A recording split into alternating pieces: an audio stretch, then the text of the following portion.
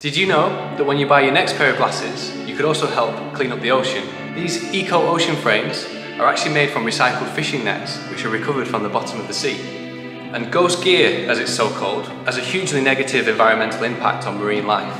It's a vicious cycle where fish will get trapped in it, and other fish will then be attracted to the dead fish, and you end up with huge swaths of the bottom of the sea which are dangerous to marine life. But it doesn't have to be that way, and what Eco are doing are recovering those abandoned fishing materials and turning them into a fine powder which creates a nylon type material which can be used to manufacture glasses.